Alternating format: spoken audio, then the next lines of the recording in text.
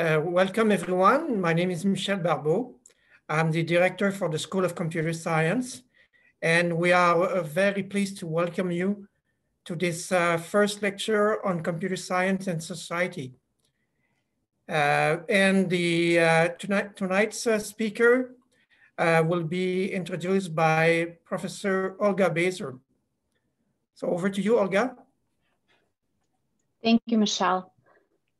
So I'm very delighted to welcome and introduce our today's speaker, Dr. Jeremy Clark. Jeremy Clark is an associate professor at the Concordia Institute for Information Systems Engineering. At Concordia, he holds the industrial research chair in blockchain technologies. Dr. Clark has obtained his PhD degree from the University of Waterloo. That's where I met Jeremy as we took a security course together.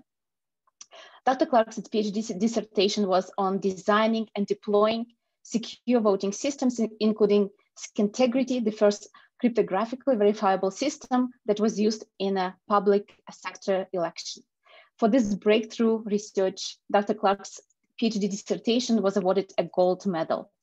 He wrote one of the earliest academic papers on blockchain and Bitcoin, has completed dozens of research projects in this area, and contributed to the first textbook on Bitcoin and cryptocurrency technologies. Beyond research, Dr. Clark has worked on with several municipalities on voting systems and testified to both the Canadian Senate and House Finance Committees on Bitcoin. He has given 30+ presentations on blockchain to government agencies, different companies, investment funds, and many other audiences. Before I pass the lecture over to Jeremy, I would like to remind you all to post your questions for Q&A period that we're gonna have to the chat, so Dr. Clark can answer them later on. And our CCSS team, William and Tiffany, will be handling a Q&A session. Now over to you, Jeremy. Thank you very much, Olga. And well, let me start by saying it's a great honor to be able to give this talk.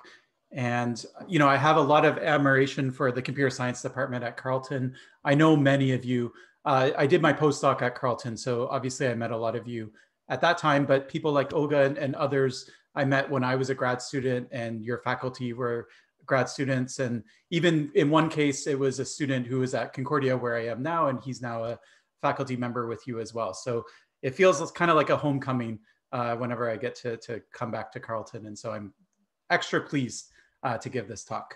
So I will skip over my bio, and I'll just quickly acknowledge that our research is funded by a lot of great organizations, both in government and in industry. Okay, so before we dive into any technical details at all, I thought maybe we should just talk about the elephant in the room. So this is Bitcoin's price in US dollars over the last couple of years. And when I first started working on Bitcoin, I was a postdoc at Carleton. It was in 2012.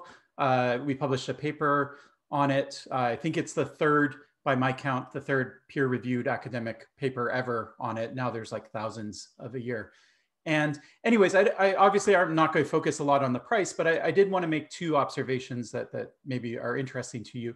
So the first one is, obviously anyone that holds Bitcoin is not pleased when the price goes down. But I want to quickly mention that it's not a great thing that the price goes up either. It would be a great thing if we were talking about a retirement fund. But remember that Bitcoin was originally proposed as a currency. And so when prices increase, it's not good for a currency. It makes people hoard it. They don't want to spend it. Why would you spend something that might be worth twice as much in a month from now or 2 months from now? Lots of speculators come into the market. It causes more volatility. And you would never borrow anything in Bitcoin. Imagine if you took out a mortgage in 2016 and you borrowed Bitcoin. You know, you bought your house, maybe converted it to Canadian dollars. Imagine how much Bitcoin you have to pay back now. Or imagine the Canadian dollar value of that, right? There's no house on the planet Earth that's worth that amount of money. So you can never have a mature economy that emerges as long as you have currencies that are like this, that are super volatile. Now, why is it worth $56,000 today US? I have not heard a good answer to this question in 10 years. And I don't have an answer myself, certainly. And I only have one remark, which is you should be very skeptical of anyone that thinks that they know the answer to this question, right? No one can tell you it should be worth way less or it should be worth way more. I mean, just nobody knows why this is. That's what I'm convinced of anyways. But what I can tell you a lot about is the kind of ideas that went into Bitcoin, how it's designed, what its properties are. So this is a figure that's in an article that we published in the Communications of the ACM. And we were really trying to showcase the idea that Bitcoin didn't drop fully emerged out of thin air. It's really, it's a combination of a bunch of key components. They're represented by the vertical lines in this chart, and it's a time chart. So the 1980s are at the top, and then it goes to present as you move down the chart. And so the components of Bitcoin were being talked about in the 1980s. So this should be encouraging to you if you're faculty, if you're a student. It means that, you know, there might be a great idea that's just sort of lying around and it's in plain sight. It just needs the right kind of combination. But at the same time, on the flip side, I don't want to diminish the contribution that Satoshi Nakamoto, the inventor of Bitcoin, made by creating the Bitcoin system. It wasn't just a simple composition or a layering of 4 or 5 different things and then the system worked. Okay, there was really a key kind of intellectual leap that had to be made. And that leap is what we call the blockchain. So I give a lot of talks to industry, and industry doesn't care about how it works so much. And you probably would be more interested in it, but you know, I would blow my time limit just trying to explain it all. So I'm going to give you the high level picture of blockchain. What is it? You know, there's a blockchain sitting on your desk, you're picking it up, you're looking at it. What does it actually do? What problem does it solve? What are the inputs? What are the outputs? Like, how does it work? So the way I see it is, I see it as a kind of finesse of the digital revolution, which is you have a bunch of paper records and you're going to throw it in a database or a server. And you're going to have a bunch of people who are going to read and write these records. Now, databases like this there's one problem in particular that they have, and it's not a technical problem, interestingly enough. It's actually a political problem, which is who is it that owns this database? Who is it that puts it up? Who hosts the database? And you have to recognize that when you have a database, you're in a position of power. You control who has access, who can read to it, who can write from it. You can remove people. You can read all the records in the database. You could even go and change past records if you wanted to. And so there's a lot of power that comes from owning a database. And there's a lot of industries that cut across, like different companies are involved. Maybe the government's involved, but different governments in different countries. You know, think about things like, I don't know, supply chain, finance, managing identities. These are the kinds of issues where the problem isn't, could you digitize this information? It's where's that data going to sit? Like who's going to be in charge of maintaining that data, right? To give you a concrete example, let's say that you buy a car and you want to know the total carbon emissions that were created or were emitted in the creation of the car. And I don't just mean the assembly of the car, I mean every component, every nut and bolt. You want like that total number and all the transport of all those materials, right? That could be digitized in theory, right? But who's going to hold that information, right? And so, anyway, so that's a challenge with databases. The other challenge with databases is the problem of reconciliation, which is in this architecture, you always have 2 copies of your data. There's the data that you think is right, that you're holding in your hand, and then there's the data that's on the database. And a lot of times you have to spend time trying to figure out whether the database actually reflects what you believe are the true records. So banks do this, for example, they transfer money amongst themselves. There's a database that's run by Payments Canada. And so think of like all the payments between RBC and CIBC that happen in a day.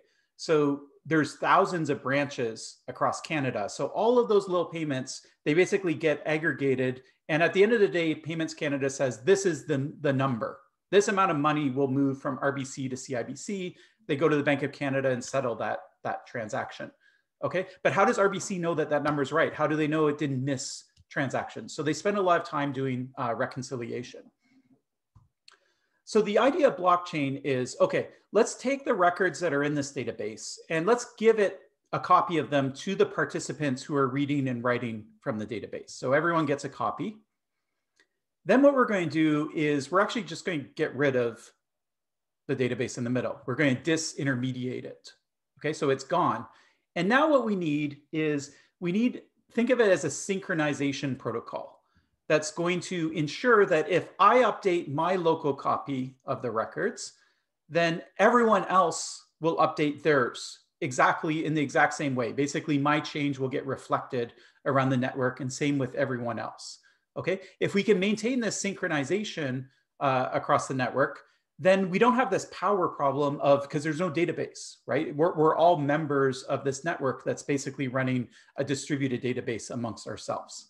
Now, blockchains aren't just for passive data. It's just a nice way of explaining it. What they can do more, they can actually execute code. So you could execute some code that will change the state of your database, and then all the other participants will execute that code as well, and they'll all update the state of their database with the same result.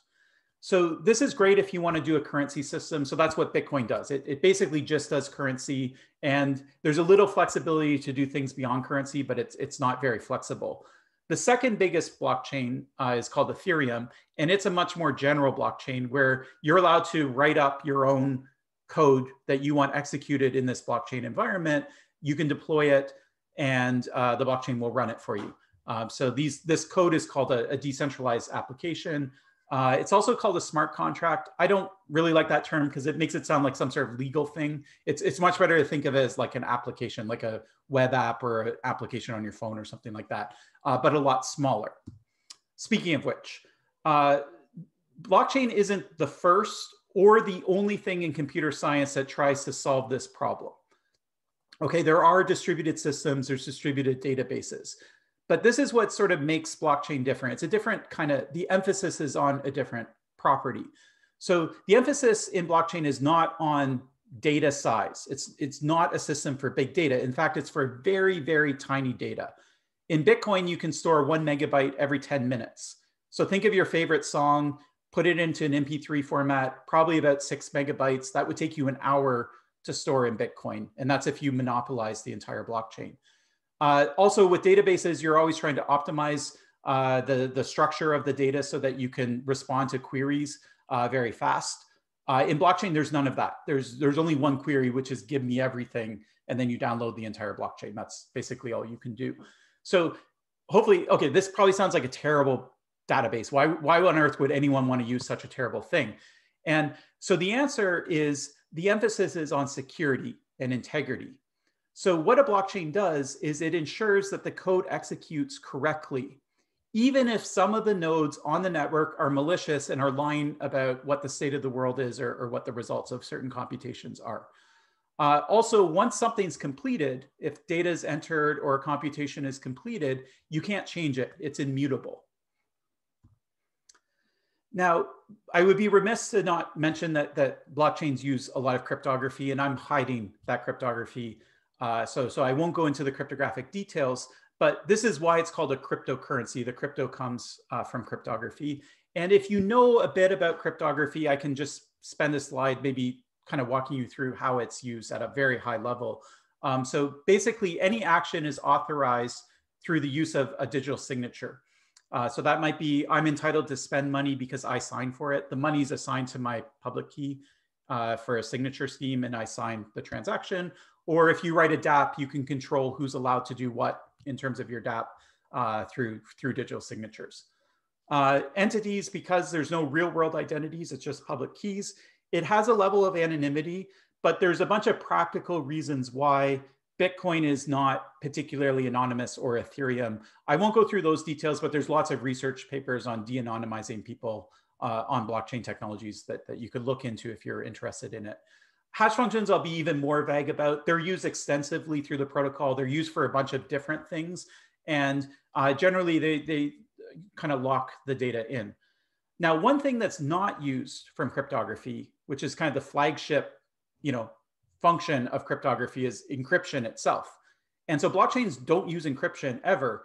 And there is this misconception, people are like, you should put your health records on blockchain because it's secure and confidential. It is not. It absolutely is not. Blockchains, all the information is transparent. Every node sees every single transaction, at least by default. Now, you can layer encryption on if you want confidentiality. There's projects like Hyperledger, which is by IBM and the Linux Foundation, and they're looking at those kinds of approach. But out of the box, you get no confidentiality. Here's an article that actually just yesterday, it was in the New York Times. It's on why Bill Gates is worried about the carbon footprint of Bitcoin. And so you've probably heard, Bitcoin consumes a lot of electricity. Where is it? I mean, I just showed you kind of the system at a high level. Is it just because it's a large internet system? Is that where the electricity is? And the answer is no. A large system like that could run, at a fraction, like 1/1000% of the electricity that Bitcoin consumes. Bitcoin's electricity problem is buried in a sub-protocol. So I want to peel back a bit of the detail and show you where it is. So it goes back to this idea of synchronization or consistency. So basically, everyone's going to agree on how the ledger should be updated, or the blockchain or the database should be updated. And the way that you traditionally take a consensus is by voting. Okay. Now you have to assume that you have at least a majority there honest. Some systems require a greater threshold. And so that's fine. We'll make that assumption. And in any voting system, it always comes down to there's one vote per something, right? Per person, for example. So you can do one vote per person, and that's fine if you have a list of people that are allowed to participate in your network.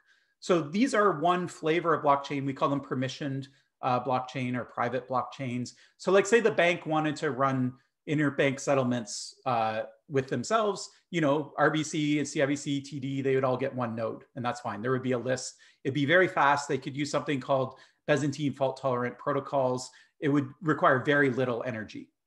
Okay. But what Bitcoin wanted to do is a little more ambitious. They said, hey, we want to run on the open internet. We want to run where anyone can join or leave the network at any time.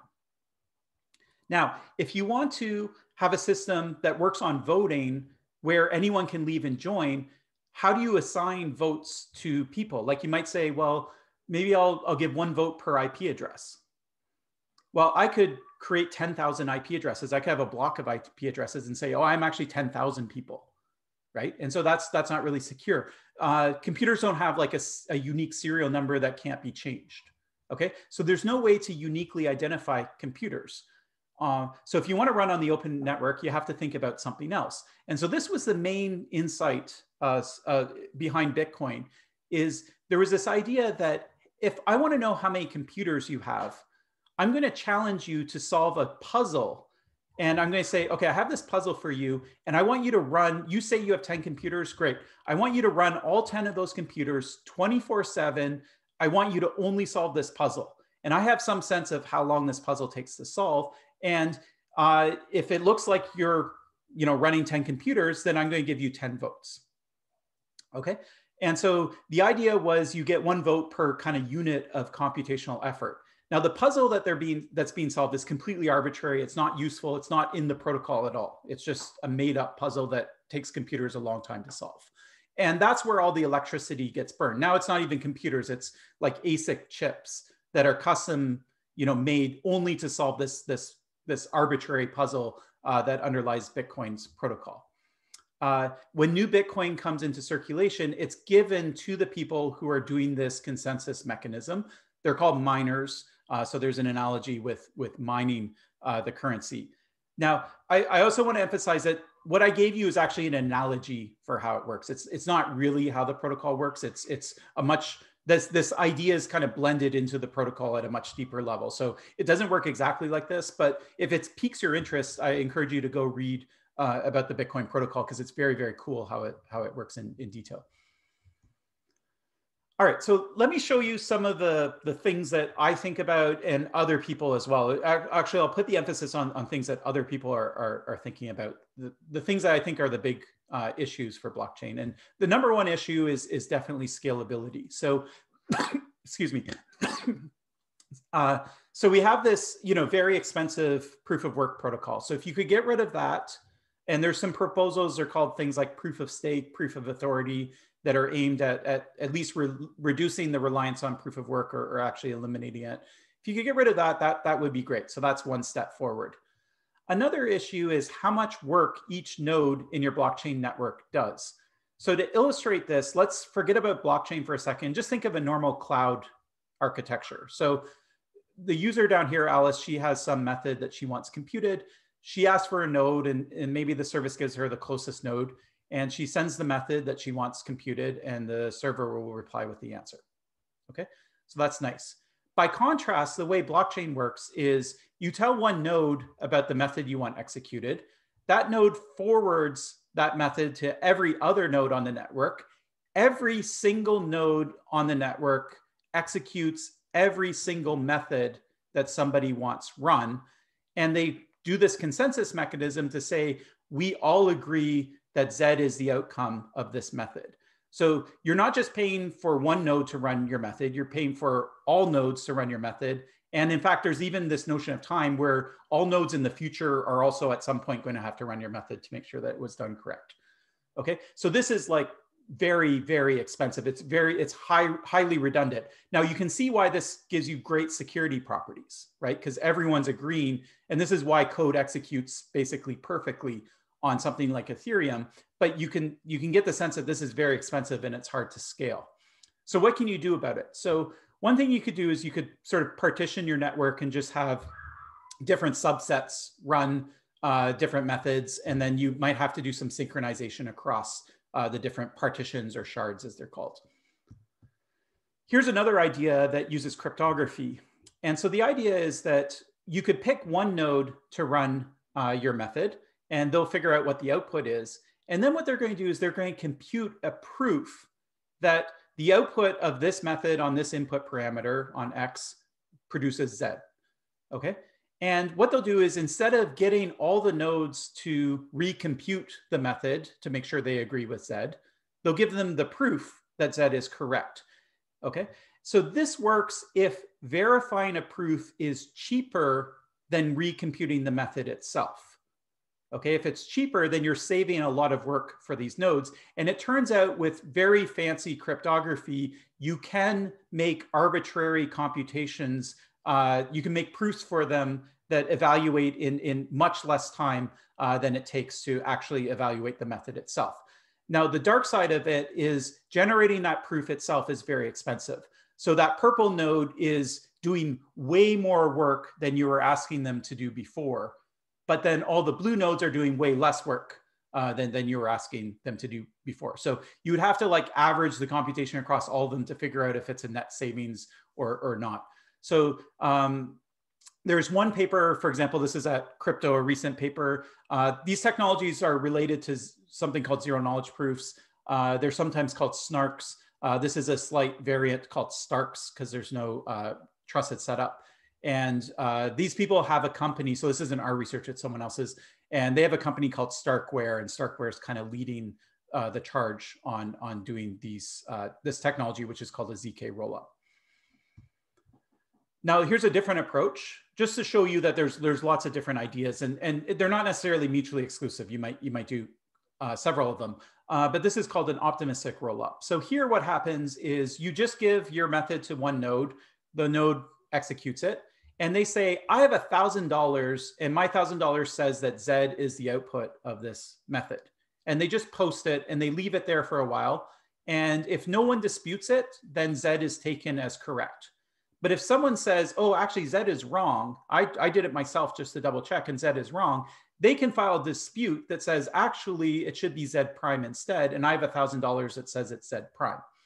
Only when there's a dispute, okay, then you can go to the whole network and get the whole network to recompute the method to verify which end of the dispute is right. So if there's no disputes, it goes almost for free. And if there are disputes, then you have to invoke all the nodes to try and resolve the disputes. But what you can do that's very clever is you can actually pinpoint where exactly in the method do the two people start disagreeing.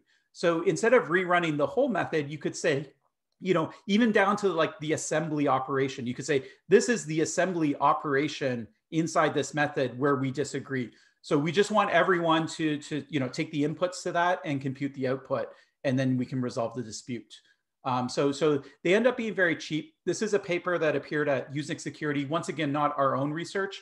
It's called Arbitrum, also turned into a company that's kind of leading the charge on this technology, which is called optimistic rollups. And we use Arbitrum now in our labs all the time. So we write a lot of dApps for Ethereum specifically.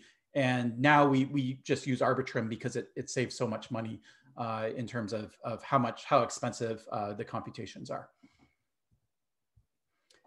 All right, here's another research idea. So one of the big problems, probably one of the most notorious things in Bitcoin's past is there's exchanges that hold Bitcoin and Canadian dollars, and they'll let you convert between the two, or US dollars, depending on where they're located. You probably heard of one in Canada called Trigex, and it was like a big scam. The original problematic exchange, I'm hesitant to call it a scam because no one knows for sure if it was just incompetence or if it was actually a scam. But it was called Mt. Gox, and they lost basically $500 million worth of Bitcoin. It was hacked. Someone stole it. It actually took it took many years for the company to even notice that the Bitcoin was gone. And so we had this idea of, well, I wonder if you were an exchange, you could actually prove that you have enough Bitcoin to satisfy all of your customers. So think of all the Bitcoin that you own as your assets, that's the purple block. And you have a bunch of users and they have money that's sitting on your exchange. So they deposit it and it's sitting there waiting to be converted into Canadian dollars, or they just bought Bitcoin and they haven't pulled it off the exchange yet. So these are your gray things, which are your liabilities. And basically you want to know that the purple minus the gray is greater than 0.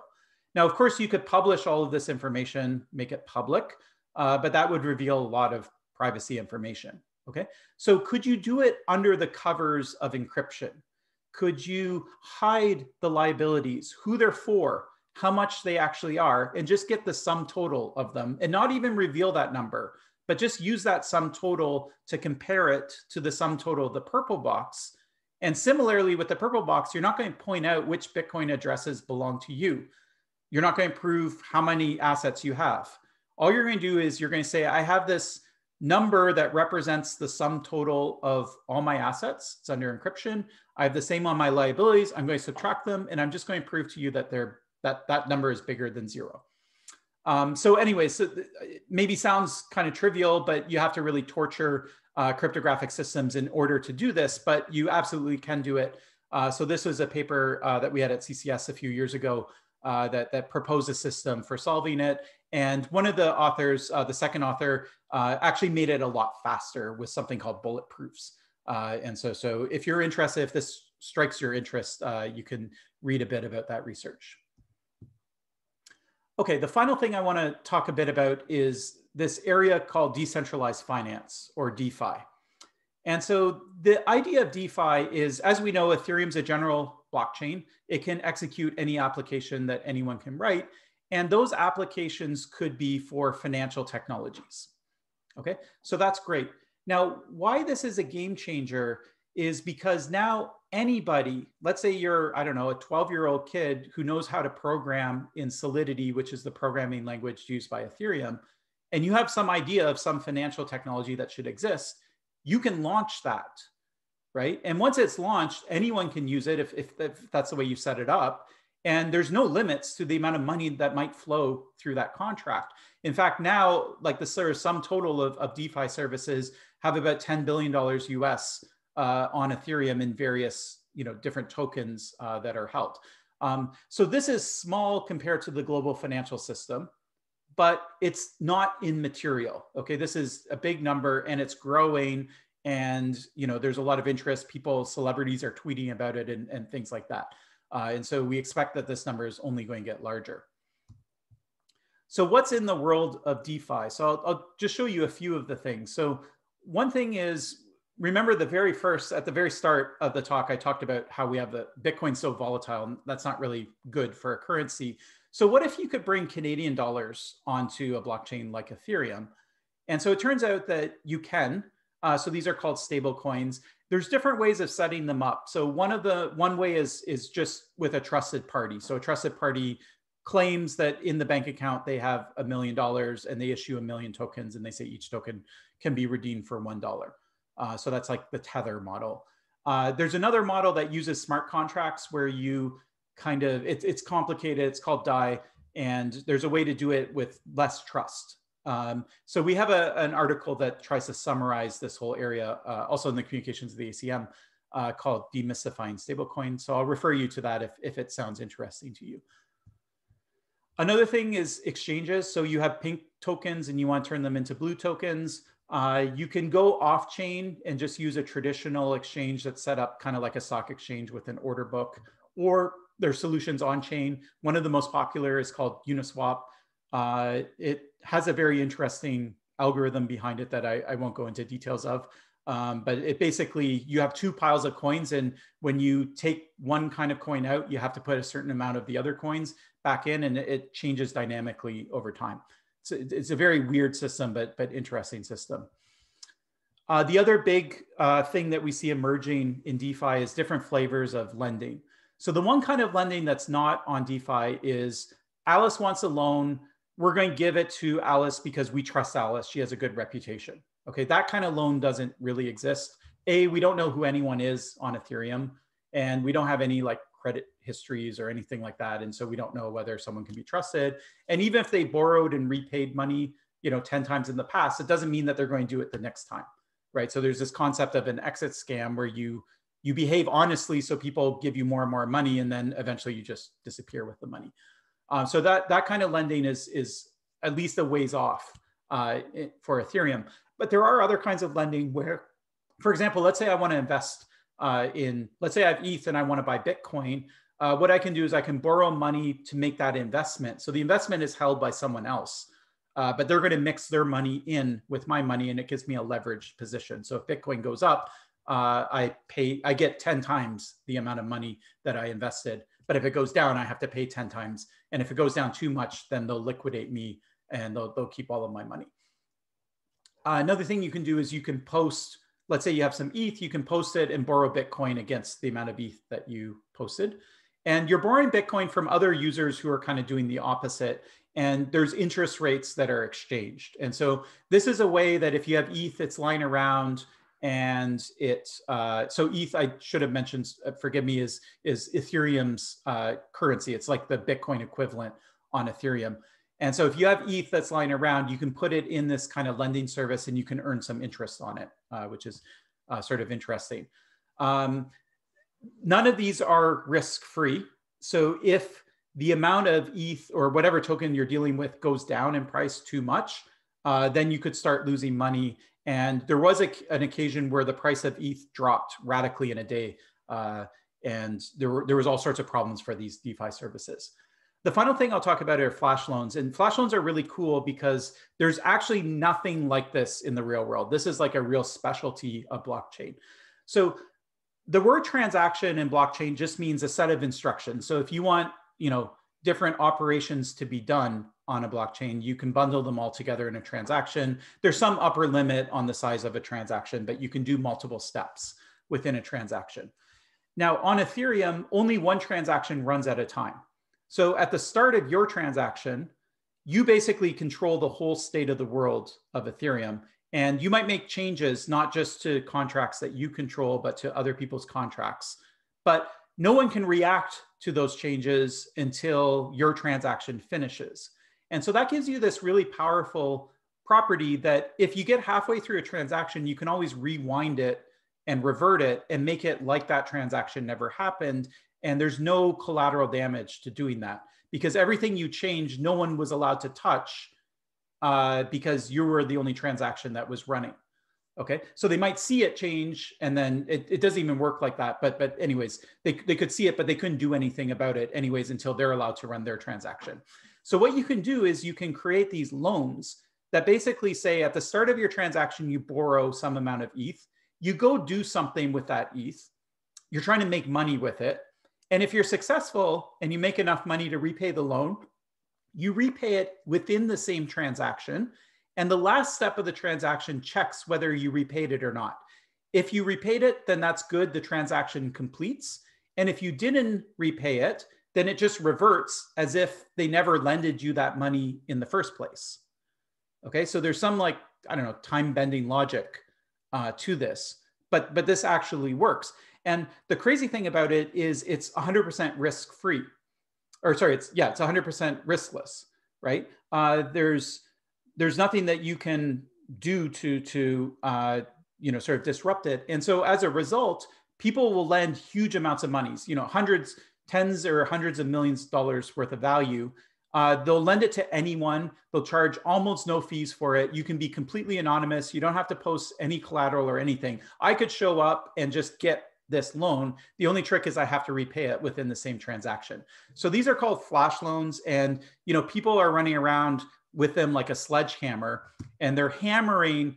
If there's any kind of security vulnerability in these services, they have, this huge sledgehammer that they can hammer it with, and they can make a lot of money. So this is an example of an attack that I will not go through. If you're interested in this attack, if it strikes your fancy, so I'm part of a project called Serene Risk. Sonia Chayasan is one of the PIs on that project. And I gave a recent talk where I spent 20 minutes going through this attack. And so you can find it on my website or Google it, it's on YouTube.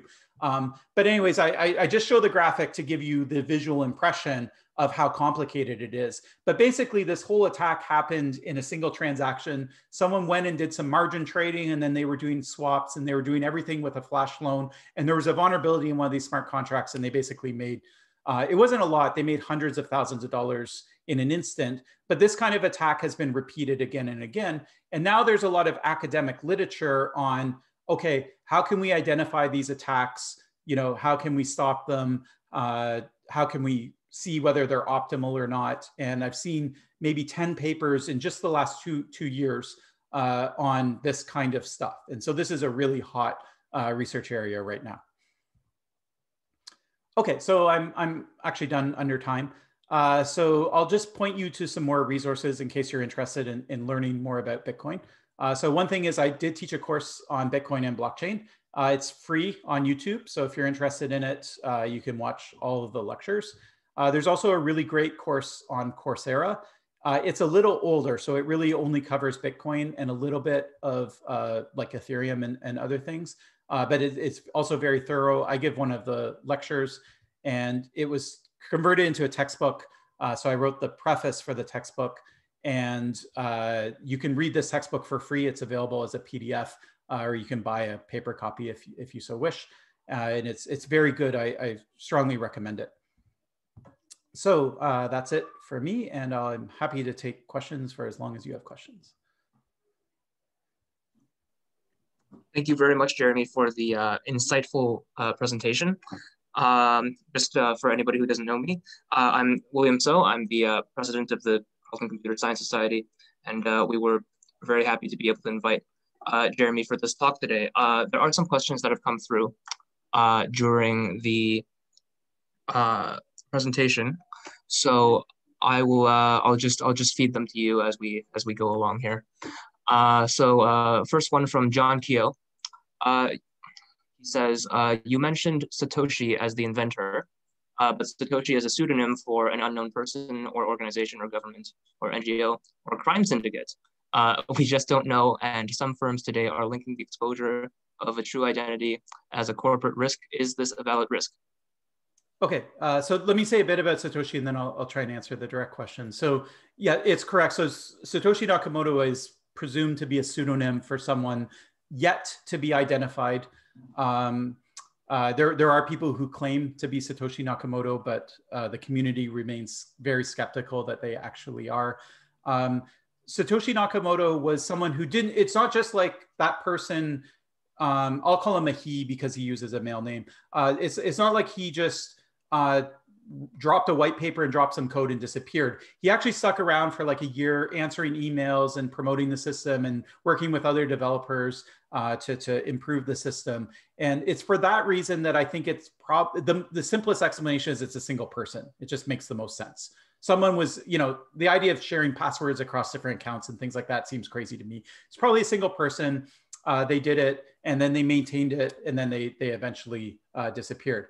Now the question is there a risk to that person being de-identified, and then I guess somehow the system becomes less credible based on who that person is. I suppose it's kind of a long tail risk. I think the system kind of speaks for itself. And the fact that you know, for 10 years, people have studied it, people like the technology itself. I'm not sure that it matters so much anymore who invented the system. All right, second question, also from John. If the majority of mining is done in one nation, who may be, if the majority of mining is done in one nation who may become rogue, could mining be used in the future to destabilize enemies or economies if the mining is switched off overnight? Okay, so first off, mining is very chunky in terms of who does it. So China traditionally did a lot of the mining. I forget what the percentages are. You're looking for somewhere where electricity is cheap. If it's a cold climate, that works great because it's free air conditioning. The servers get very hot. You want a good internet connection because it's not enough to solve these puzzles. You have to relay them very fast to your peers. And then you also want political stability, so the government's not going to ban it tomorrow, which is sort of speaking to what the question's about. The Chinese miners kind of got spooked by some of the signs given by the Chinese government. And so they started relocating elsewhere, including Quebec, which has a lot of those properties that I mentioned. And so anyways, if you just switched off mining in a country, then basically the power, like the decentralization would become a lot narrower, but it would still be distributed around the world. And so I don't see that as a big threat. But if you had a strict majority within a country and the country was somehow able to take over those servers or direct them, you know, give them an executive order that they must do certain things, then that could be a big vulnerability. Then the system could be attacked. And so I'd be a lot more worried about that type of behavior from a government than just switching it off. Really hard-hitting questions so far. Okay, this one's from an anonymous attendee. I have a question concerning Bitcoin, as we see the price of Bitcoin increasing and decreasing almost all the time, and is affected especially now by some of Elon Musk's tweets, for example. Why should someone invest in Bitcoin if it is not backed up by gold or other kinds of metals like other currencies? Okay, so it's absolutely true that there is an impact on price from things like Elon Musk tweeting about it. This is a sign to me that there's a lot of speculation in the market. It could even be a bubble in terms of the price. That's the kind of behavior that you see. So it's not based on fundamentals. As mentioned, there are no fundamentals backing Bitcoin up. So there's no book value. Like if you buy a stock, you at least know how much the company's worth. Like what's their assets minus their liabilities. You can compute that number. You can figure out I own 1/1,000,000th of that. And so you can put a price. Now you might pay more for the company because you think that number is going up. But anyways, you can anchor the price in something. Bitcoin has absolutely no anchor. So no one knows how much it's worth. No one knows if it's incredibly overvalued or undervalued. And it was a literal get rich fast scheme that kind of worked. If you bought Bitcoin when it was 50 cents, you got rich fast. And so I think there's, you know, a lot of people want to get in on the action. And this is also like signs of a bubble as well, where people are investing because the price went up, they're investing hoping that it goes up more, and their investment actually drives the price up itself. And so you get this sort of feedback loop that's not sustainable. So those are some reasons maybe to be cautious about thinking about investing in Bitcoin. I personally don't think anyone should invest in Bitcoin. I'm not saying don't buy Bitcoin. If you want to buy Bitcoin and use it as a currency, that's great. But if you want to buy Bitcoin for the purposes of investment to earn a return on investment, I would not invest any more than you're prepared to lose because there's there's nothing underpinning the price of Bitcoin. Now, I'll also mention that why is Bitcoin not worth $0? Why is it actually valuable? It's valuable as long as someone else will accept it. So if I'll accept Bitcoin because I know that someone else will accept it, it works as a medium of exchange. And so for a medium of exchange, it doesn't matter if it's worth $1 or $10,000. It just needs to be worth not zero. So I believe very, very strongly that Bitcoin is not worth $0. I'm not trying to say that it's worth $0. But in terms of the exact amount that it's worth, I have no idea. And there are some concerning signs that suggest that maybe it's overvalued.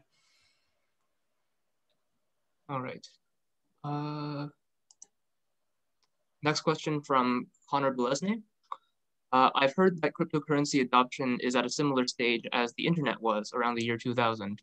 Considering that the internet giants around the year 2000 aren't really around anymore, do you think a similar situation will arise with Bitcoin, where the future Amazons and Facebooks of cryptocurrency don't exist yet? Or will Bitcoin and Ethereum always be king and queen? Okay, this is a nice question. So the first thing I want to do is differentiate between Bitcoin, the brand, and Bitcoin, the protocol. So really, there is no, like, Bitcoin's not a company. It's a technology. So if you want to make the analogy to internet, Bitcoin is more like HTTP or something like that, or HTML, or some important web technology. And those things didn't change. So it's true that the companies that went in and monetized that protocol, they changed over time, but the protocols themselves have actually been very stable. And so I don't know how far that analogy goes. Maybe it's a good one or a bad one. But if you want to run with that analogy, the answer would have to be that it seems that Bitcoin will stay, or Ethereum, or at least technologies that are kind of maybe generational improvements on them.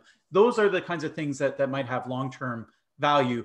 But the companies that are being built up using them, they could churn. There could be an innovator's dilemma, or all sorts of things that could cause some churn in terms of who's a big company 10 years from now. All right. Next question from Paul Van Orchot. Do you have a view on how serious the Canadian or other governments are about possibly supporting some custom designed cryptocurrency as an official currency? Okay, so first, hi to Paul, who was my postdoc supervisor and recent. He says hi as well. Yeah, and okay, so this is something called a CBDC, central bank digital currency. So the idea is that countries, including the Bank of Canada, are trying to assess whether issuing a digital currency would be interesting. And it could be a cryptocurrency, meaning like it deploys some blockchain technology. It could be as simple as something that is in a database that sits at the Bank of Canada. So the first question is, are they interested in the CBDC? And the answer is yes, they are exploring it. They have not committed to doing it, but you can see there's a steady stream of staff reports coming out of the Bank of Canada. You know, there's pretty much one every month, or sometimes multiple per month, on different technologies that could be used, or what the privacy properties would be, and all sorts of different things. And it's not just the Bank of Canada. We see all the central banks in sort of the kind of, you know, the G20 kind of countries are all interested in this question. So I think there's the interest is there. Now, will it actually happen? I don't know. I think it's too early to say. They spend a lot of time worrying about the business case. Like, if they do it, is anyone actually going to use it? Will people care? And that may also be influenced by how it's designed, whether people want to use it or not. And so I think that's a very much an open question, but for certain, they are exploring it. And there's probably going to be some notion of cryptography in that currency as well. It might not be a full-fledged like kind of blockchain solution, but there's going to be like some of the properties like around tamper resistance and stuff like that for sure, if they did that type of currency as well. So I'm very interested in this question myself. It's one of my main research topics going forward. Perfect. Another question from Connor. What advice would you give someone who wants to work as a blockchain developer or engineer as a career and potentially work on their own DeFi project? Okay, so what I would say is, first off, I didn't really emphasize this, but Ethereum is also open source software, which means that you know, anyone can contribute to the code, and a lot of DeFi projects are as well. So there's a real open source movement behind DeFi as well. So that's really great if you're a developer. My students, what will happen is, like, for example, we started using Arbitrum a lot. So my students are on the Discord channel for Arbitrum. They're talking with the developers. And I think that's a really good way forward, is just find a project that you like and try and integrate yourself, be useful to them, test it out, try their code. If you can find some bugs, or, you know, do some pull requests, then that's great as well.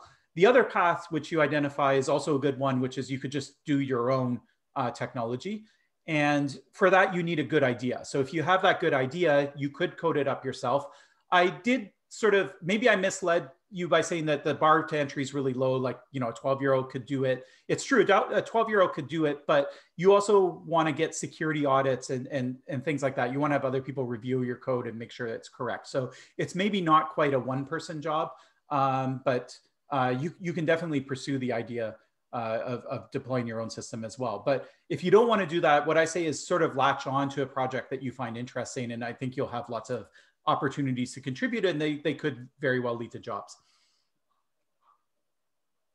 A lot of blockchain companies are hiring too, like crazy. There's a lot of VC venture capital flowing into this space still, especially at the like kind of protocol level. If you're doing any sort of performance enhancement and those kinds of things, if you just have some crazy token on top, there's not as much money in that anymore. But the real infrastructure level projects are still attracting a lot of funding, and a lot of these projects that I know about are hiring like crazy. They can't hire people fast enough. Cool. Okay, I think a few questions also came in just through the general chat window. I'll just go through them chronologically. If or when the Queen isn't on even 30% of the economy, what effect do you think this will have on all effects of government, all levels of government? Can you repeat the question? Sorry, I was reading them, but I don't see the one that you're reading. Yeah, so this one's from the chat. I'm not sure specifically the context of this, but from Jake Hanna. If or when the Queen isn't even on 30% of the economy, what effect do you think this will have on all levels of government? Sorry, did you say if the Queen isn't on 30%? Yes, I'm not exactly sure what the context of this is referring to. Okay, maybe they can clarify the question. I don't quite understand it either. A clarification on, okay, from Jake, the Queen isn't on our dollar. Okay, I think maybe what they're asking is when the economy runs on like money that's not legal tender, what effect will it have on government? So if that's the question, the answer is a significant effect. So this is the kind of thing that that the central bank monitors very closely. So they want to know, and this is why they're interested in CBDCs. It's also why they weren't that interested in Bitcoin yet, because they see that it's such a small percentage of the overall Canadian economy. And so they're sort of waiting for it to cross some threshold that they have in their mind before they decide that you need to do something like look at more regulation or try and compete directly with it. So if it got up to 30%, I think governments, you would see major policy shifts in terms of, and the only thing they can really do, they could try to censor it, probably wouldn't work. The main thing they could do is compete with it. And so I think if 30% of people started using cryptocurrencies or 30% of the value in the economy, I think the government would do a CBDC tomorrow. All right, just to remind everyone that there is a specific Q&A chat window. That's not the general chat, but allows us to kind of sort through these a little bit easier. So if you have new questions coming in, please direct them to that window. Okay, Anonymous asks, aside from the value that Bitcoin offers and looking at it as a way to move our cash from being subjected to inflation to investing it in Bitcoin since inflation does not affect it, what about money laundering actions that might occur and can't be tracked? Okay, so financial tracking is a big issue on blockchain. And it's something that FinTrack, who does the anti-money laundering for Canada, know about. The way they're regulating it right now is they're saying you can't really do much with your Bitcoin in the format of Bitcoin. And so, you know, usually you're going to have to, at some point, convert it back to Canadian dollars or convert Canadian dollars into Bitcoin. And so that's where we're going to sit. We're going to watch those exchanges very closely. We're going to regulate them. We're going to make sure that they have financial reporting. And that's where we're going to try and catch you. Once you're on Bitcoin, you can do anything. You can move any amount of money anywhere in the world. And it's if you're careful, it's basically not traceable. And so there's not much that they can do. And so, yeah. So money laundering is a concern for sure. A question from Anil Somayaji. What could happen to Bitcoin if someone found a major software vulnerability or a cryptographic weakness? How robust is the ecosystem to such possibilities? Okay, so first, hi to Anil. Secondly, so it's not robust at all. It depends. So actually, believe it or not, there was a major software vulnerability very early in Bitcoin. The Bitcoin core team identified it. They updated it. They didn't tell anyone why they were updating. They just sort of pushed the update. I think they brought some miners in on the loop and sat them down and said, this is very serious. You need to update. And so everyone updated. And by the time that people realized what the vulnerability was, they reverse engineered it. Everyone had updated anyways, and so it was too late. And so that's basically the approach. So if there's some vulnerability that's not disclosed, what they'll do is they'll get all the miners to update or agree to update, and everyone will pull the trigger at the same time. Now, if it's publicly disclosed, then it's really hard to combat because the system requires basically, you need a majority of the nodes to update their software. Now, another alternative is you can roll back. So this happened in Ethereum. It wasn't a problem with the protocol. It was actually a problem with the code of adapt that someone was running on Ethereum. But they decided that it was substantial enough that they actually rolled back the blockchain to like kind of undo the attack. And because the money from the attack didn't circulate in the economy, it is a really weird situation that's probably not a general situation at all. But that's another option that you could consider. If there was a problem with the crypto, say, I don't know, quantum computers came out and you could break ECDSA, well, first off, you can break the whole banking infrastructure. And so I don't know that Bitcoin would be your number one target.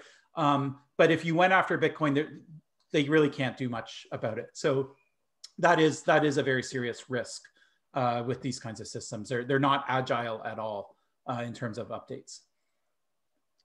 All right, I'm just noticing the time right now, and I do believe we want to wrap it up around 8 o'clock. So maybe we'll go through a few more, see how many we can get through. We did get a lot of questions coming in though. So just going through chronologically, maybe we could perhaps speed it up a little bit, or maybe just bring it to a close in a few minutes. So Randy Kwong says, "Hi Jeremy, how do you think the security threats of blockchain from quantum computing? Okay, how can we update the current blockchains with quantum safe cryptography?" Okay, so the crypto and blockchain there's two functions that are used. One are hash functions, which are quantum resistant, and the other is the digital signature scheme, which is not. And so you have to replace the digital signature scheme, but then you also have to have everyone who has money assigned to the old system kind of move it into a safe account with the new system. And so because people think that quantum computing is maybe 10 to 30 years off, I think the Bitcoin team is just waiting for a really nice post-quantum digital signature to come out and there to be a lot of, and I should note that there's lots of protocols that this affects. It's not just Bitcoin itself.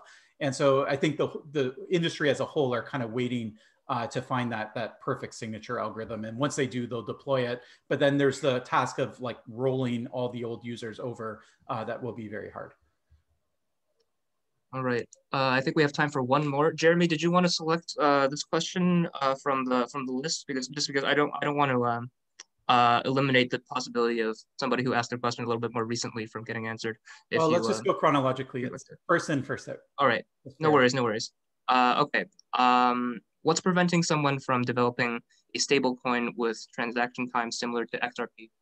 Okay, so XRP is called Ripple. It's an alternative to Bitcoin. It has faster transaction times, as was mentioned. And so there's nothing stopping it. Some people have stable coins. They run on their own custom blockchains, and they are faster than Bitcoin's blockchain or Ethereum's. The reason people prefer it on Ethereum is because there's so much other useful stuff on Ethereum to do with the stable coin. So it's one thing if you just want to send payments, but if you want to interact with DeFi apps, then you have to, this speaks to a larger problem of cross-chain communication. It's really hard to have a currency on one chain, one blockchain system and use it on a different blockchain system.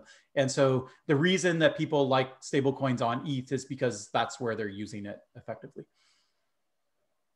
All right, I believe that does bring it the Q&A period to a close, as we do have to kind of wrap up here. I'll pass this back over to Michelle then. Thank you very much, Will. I would like to thank the speaker, Professor Jeremy Clark, for this very enlightening talk about cryptocurrency and blockchain. I would like also to thank the people on the panel who helped me put this talk together this evening. And I also thank you, a big thank you to all the participants. And see you next year again for another lecture on computer science and society. Good evening, everyone.